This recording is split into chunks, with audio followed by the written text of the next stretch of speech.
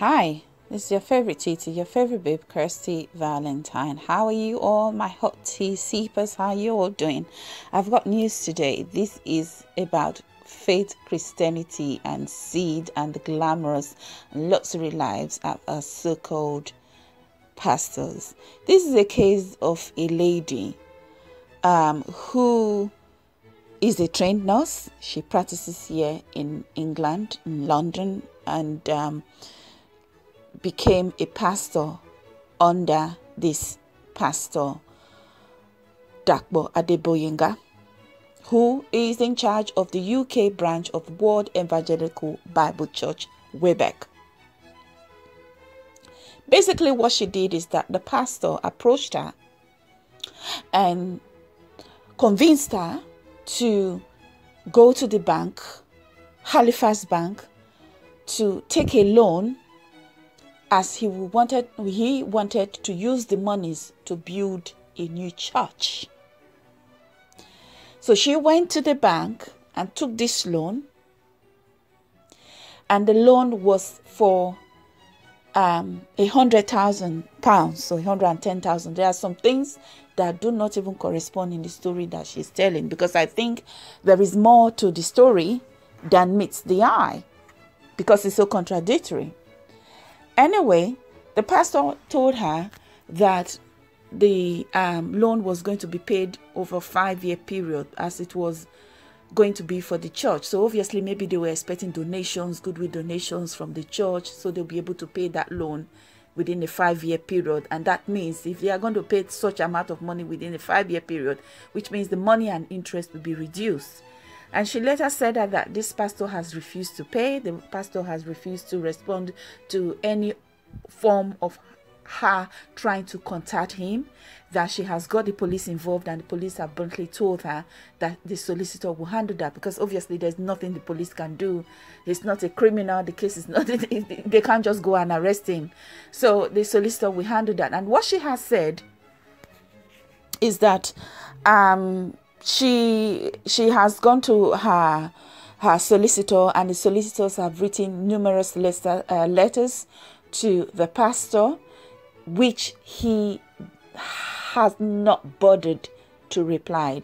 Pastor Dapo Adegboyega himself and his brother and the wife, that they all refused to pay back this loan.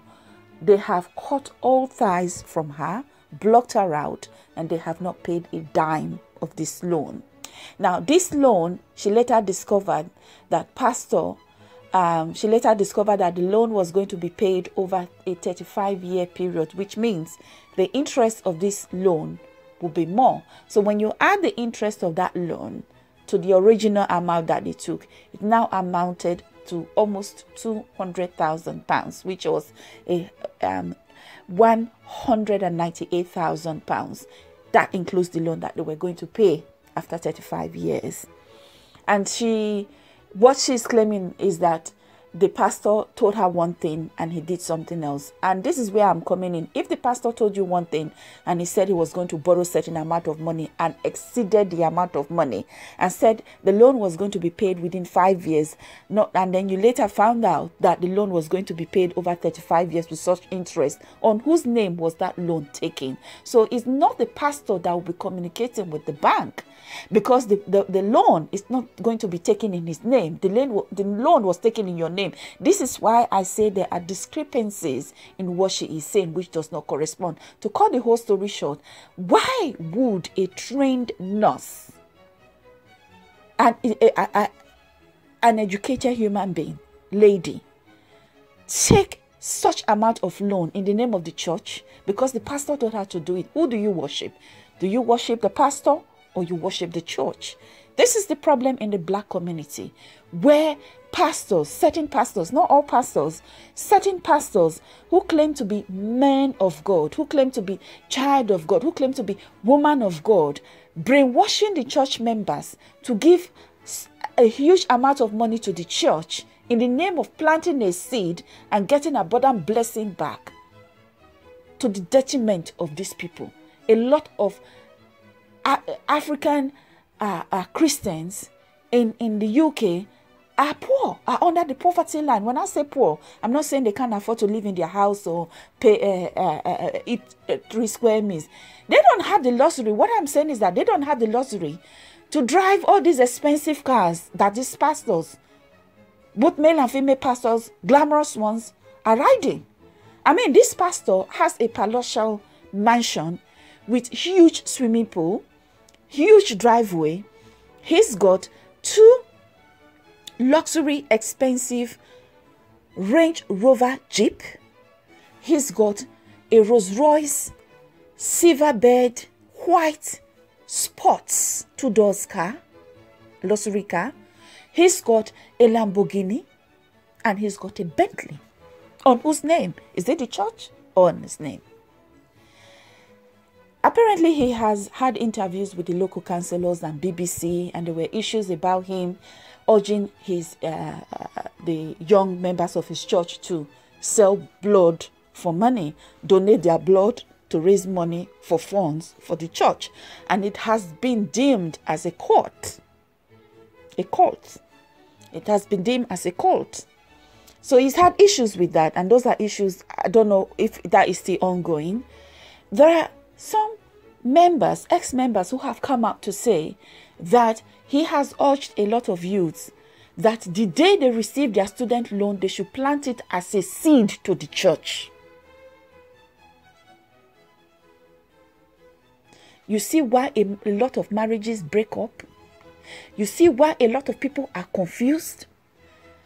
You can't be vulnerable to that stage where you worship the pastor and obey the pastor more than you will read your Bible, understand God, and obey God. People worship the pastor more than God. This pastor wears only designers. Fendi, Gucci, YSL, name it. It's very glamorous. Read the Bible. The problem with people today is that they want shortcuts to solve their problem. Problem will come. Life is like a wailing sea. Oh, up and down, up and down, up and down. You just got to be patient. You just have to know how to deal with it and ask God to lead you. Have faith in God. People go through challenges. Even those who are rich in position have more challenges than a poor man, because they have more responsibility. The people that, if you look at the audience in his church, some of these young youths, they are not looking well. Some of them, they have cheap hair on their hair. Some of the young boys are vulnerable. Maybe they are living in a room. Maybe they don't even have, some of them may be living in a hostel. Some of them may be living well. But taking advantage of these youths, asking them to donate their student loan to the church as a seed, it's ridiculous. She has brought out the statement. The bank will come to you and always ask you for their money. They will take you to court. And as a nurse, you cannot be in that state of mind to be able to practice. I don't know if she's still practicing, because she was a practicing nurse in England, in London here, before she now became a pastor, under this pastor Adegboyega. She sent texts to the pastor's father in Ibadan. The pastor's father is also a pastor at Ibadan. And he's replied her that he should deal with it softly. And he has denied that he is not aware of his son's activities in London. He's also denied that his son, Pastor Dapo Adegboyega, is planning to return back to Nigeria with his family. What do you expect the father to say? That you are saying the truth?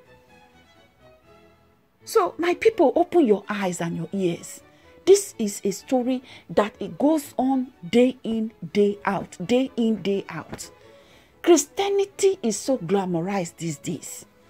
This whole evangelical lifestyle, luxurious lifestyle, started influencing Africa from the early 80s, when with TV evangelical Pentecostal evangelism in churches on Sundays. I don't want to name any pastor now, but a lot of them were on TV, and they were all copying the American style. Luxury, opening universities. They open schools, they open universities. Fair enough, they do that. But there is another case about the Deeper Life Ministry that has been trending on the media a long time, about a young boy who was being abused in the boarding house. in a church, in a school that belongs to one of a Christian organization. The case is still ongoing. There is another case of another pastor from Malawi who has escaped his detention in South Africa and ran back to his native country in Malawi. There is another one who claimed to raise a dead man to life. So many issues. I wonder why these things are not teaching us common sense. What's up, guys? Leave your comments. Share this video. Like. Press the thumbs up for like. Press that bell button for notification. In that way, you know when a new video have been uploaded. My people, make una open your eye, make una open your ear. Take your brain, come out. If it's dirty, use soap and omo, wash it, put it back and sew the skull back in to have common sense. Don't be befooled and befooled and be a mufun and a buffoon by these so-called glamorous pastors. Worship God. Read the Bible. Not the man, not the pastor. Anybody is, every man, every woman is a child of God. Every human being is a man and a woman and a child of God. Don't be fooled. Thank you very much. It's your favorite Tea Time spiller, Kirsty Valentine. Thank you.